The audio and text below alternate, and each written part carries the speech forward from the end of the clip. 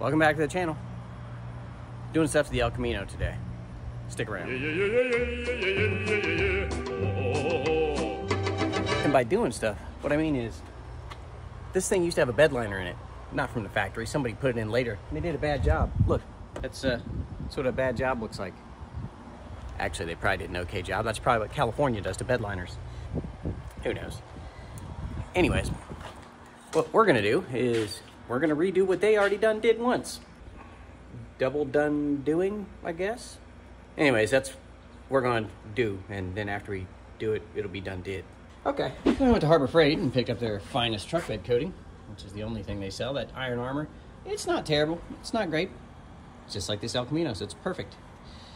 Picked up some liners, some rollers, a couple brushes, and then we had to clean out the dust and debris from inside of this.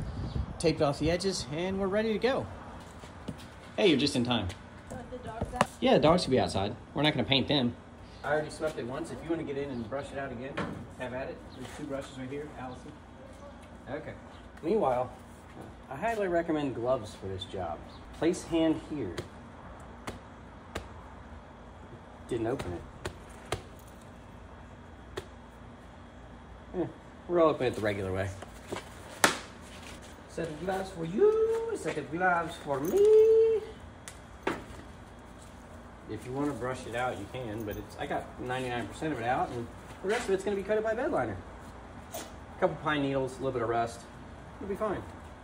I think the best plan is to go and start with the brush, and let's get all the corners and everything on this end and work our way back this way with the brush. Then we'll get the roller out and we'll do the flat part. What do you think?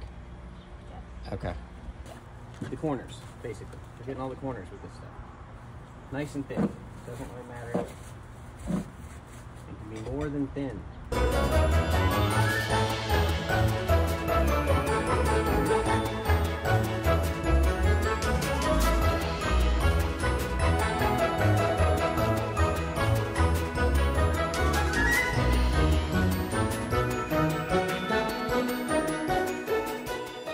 We are using chip brushes as opposed to like regular paint brushes, nylon brushes, or foam brushes, because the chip brushes are going to be the sturdiest thing. They're going to lose the fewest amount of bristles, and they're not going to get torn up like the foam brushes. These are definitely probably going to be the most durable product, or durable,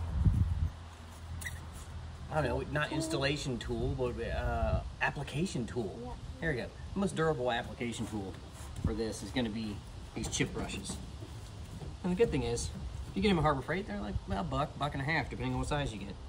Check local listings. I'm sure that some of your Harbor Freights may cost more or less than mine does. Good news is that once we get the sides done, that's basically halfway. That's literally about half the square footage is just the sides. So, I'm not saying we're halfway there, but we're halfway there. Yeah. If you were in the military, you would know that halfway there means that is anywhere between the start and the finish. Anytime after we've started, but before we finish this job, we're halfway there. Did you know that? Yeah. Now you do. So, if you ask, how far is it? Well, we're halfway there. White shoes was a great choice for this.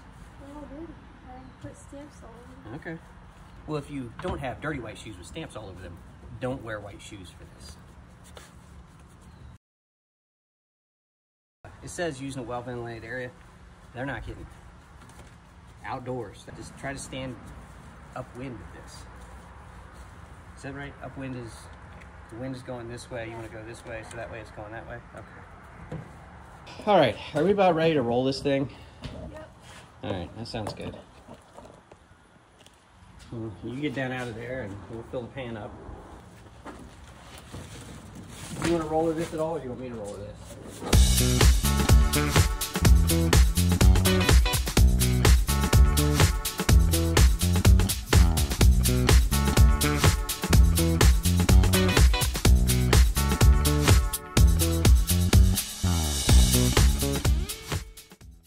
We're very nearly there.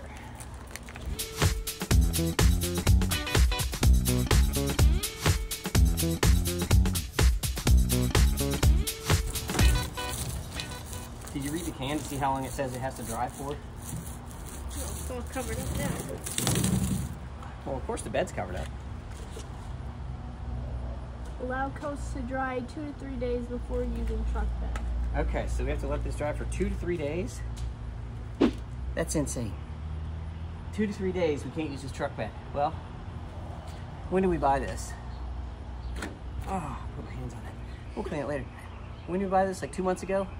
Yeah. And I haven't really used the truck bed yet, so I think we can wait another 2 days before we use the truck bed. Yeah. Okay, so that's not an issue. It looks pretty good. There's only one final step we need to do. Do you know what that is? No. We need to peel the tape. Oh, yeah.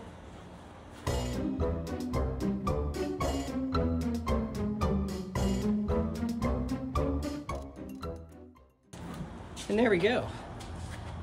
This came out pretty good. And like the can said, allegedly it's gonna take a couple days before we're supposed to use this bed, but that's pretty much like brand new, except it didn't come from the factory with this. It's really better than new. It looks way better than it did with the peeling old bed liner, and there was no way I was gonna be able to scrape all that stuff off and make it brown again, so I think this was our best choice. Can you do your own bed liner? Yes, you can. You don't have to go do Rhino Liner. Is it gonna be as good as Rhino Liner? No, it's not. Not at all. But for about 75 bucks, it's done in about 40, 45 minutes, and then it needs 2 days to dry. So that's it. It came out pretty good. And thanks for watching. We'll see you next time.